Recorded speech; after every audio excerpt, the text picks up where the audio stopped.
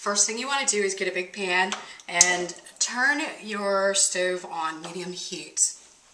This calls for 2 10-ounce cans of chunk chicken meat. I used the all white meat kind, and I took a fork and I just broke it up. I'm going to take this and put it into your frying pan. And if there's some pieces that didn't get cut up, you can go ahead and do that when you stick the chicken into your frying pan. The next thing you're going to add is 3/4 of a cup of pepper sauce. Okay, word of advice when you buy the hot pepper sauce at the grocery store, check the lid of the bottle. You don't want to get one of the bottles where it's only like drip by drip by drip, because that'll take forever to measure out. So you're going to stir in this pepper sauce in with the chicken.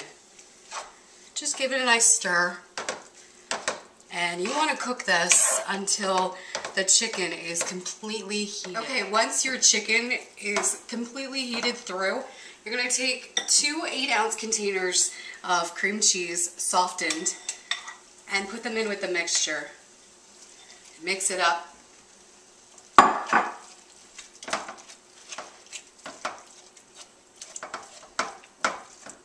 So now that this is all mixed together, just turn the heat down a little bit.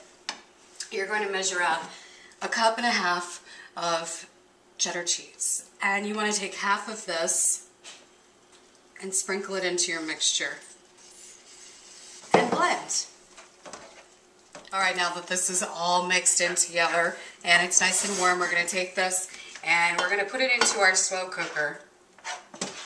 Put the whole mixture in.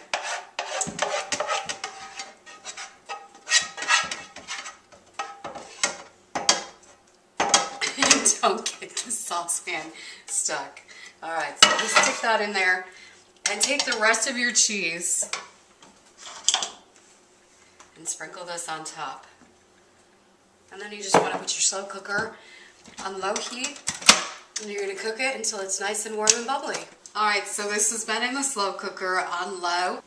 And I'm just going to scoop this into the middle here. And you get the idea. Doesn't that look good?